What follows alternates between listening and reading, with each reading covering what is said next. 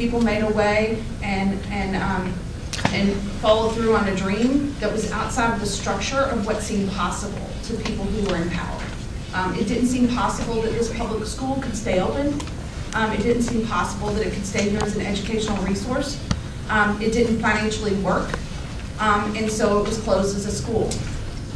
Our moms in the neighborhood, regular citizens and folks who were taking a step in the direction of what was right for their children, right for their community, right for their city, they made a way where no one else was able to. And all the work that we do out of Peaslee, and when I say we, it's a big collective we.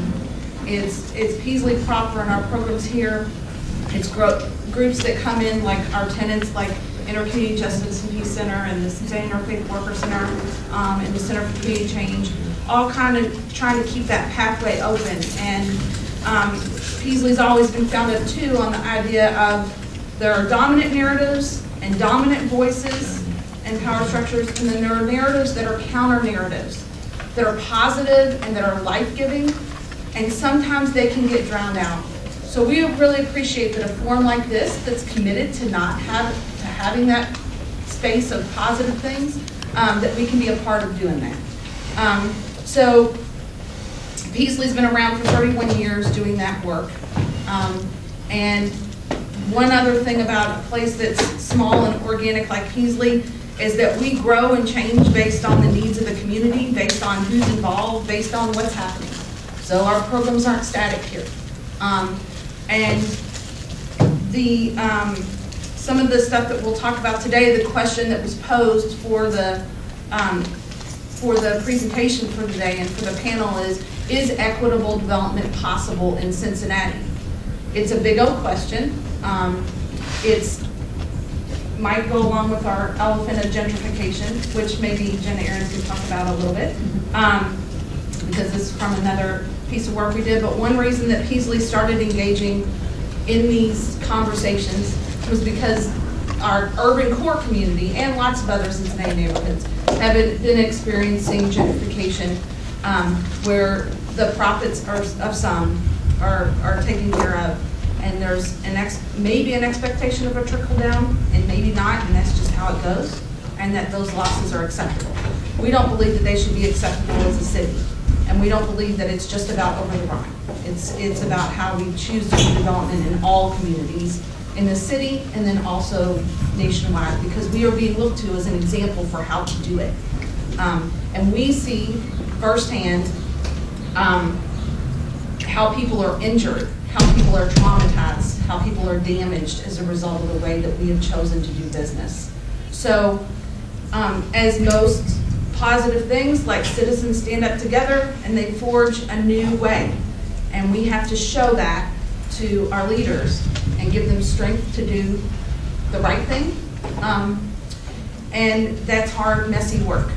And a lot of that work, we started thinking about how to do that with residents of the neighborhood here in Over-the-Rhine, and there are vast divides in terms of race and class. There's not a lot of middle ground in our community, and how are we going to do that work? So we've been doing some work through a gentrification series on that for the last few months, and side by side, along with that, we've been working on campaigns with our kids in the neighborhood about these very processes of gentrification, not theoretically happening, but happening.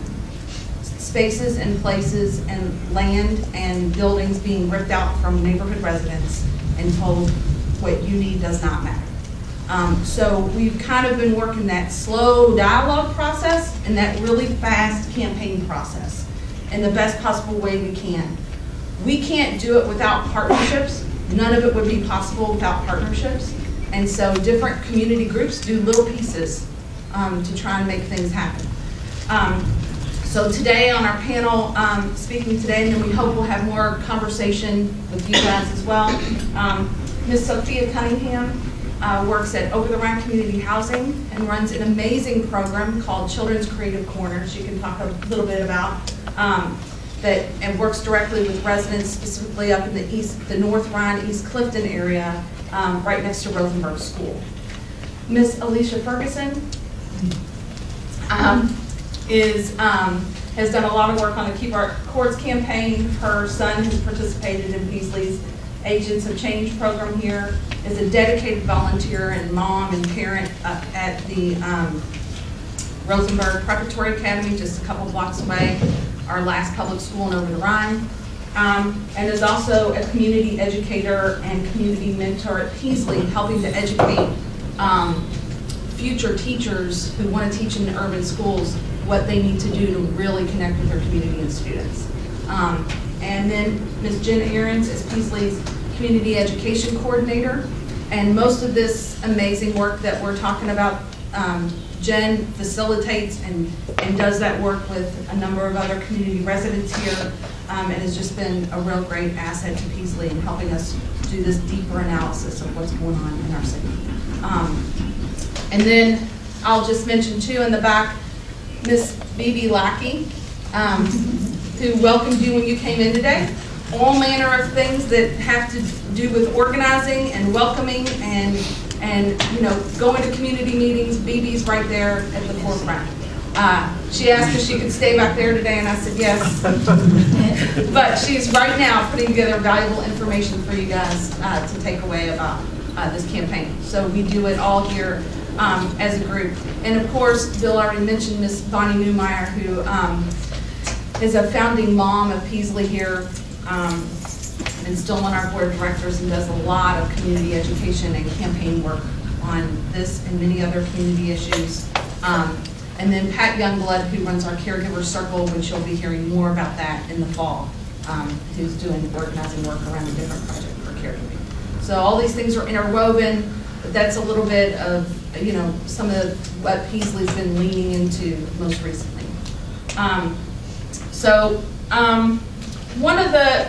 One thing that we thought that we would do today is talk a little bit about the campaign. How many of you all have heard about the Keep Our Courts campaign at all, like in the news maybe, or just a couple of folks? Oh, we needed some more media hit stuff out there. Yes? What was the name of the campaign? It's called the Keep Our Courts campaign. Keep our what? Courts, basketball courts. Oh, courts. Yes.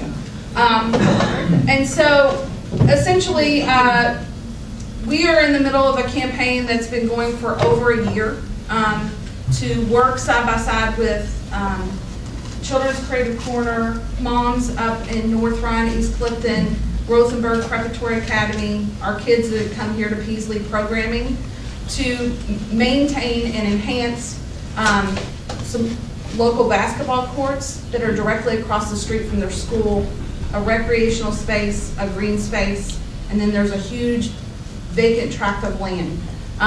About a year ago, a developer came to, via the Department of Economic Development, and a developer called North Point, came to the community council here in Over-the-Rhine with a proposal to develop 76,000 square feet of public land owned by the Cincinnati Recreation Department and City of Cincinnati.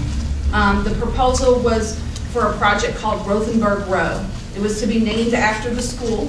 99% of our kids that go to Rosenberg are on free and reduced lunch, live below the poverty level. This development was going to be called Rosenberg Row to develop 21 single-family homes, 3 to 5 bedrooms with a detached garage, $500,000 price point per unit, and then 8 units of what they call workforce housing, which are 1-bedroom units for $950 that would fit the affordability criteria. Yes. And so they came to the community council, and when they came to the community council to tell folks about that project, there were things that were left out, like the fact that basketball courts were there, a community green space were there, and folks on the community council challenged that, right, and asked questions about it. And so that kind of happened last February.